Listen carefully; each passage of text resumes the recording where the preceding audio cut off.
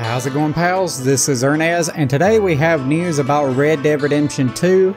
It is delayed until 2018, spring of 2018 to be exact.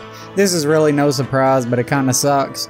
I know a lot of people are excited to play it, including me, because Red Dead Redemption 1 was like one of my favorite games of all time.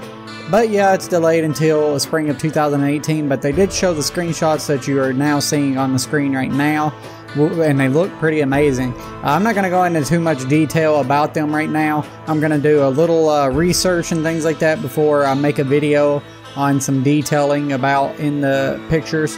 So yeah, leave me a like if you want to see that, and as always, you can be a pal and subscribe.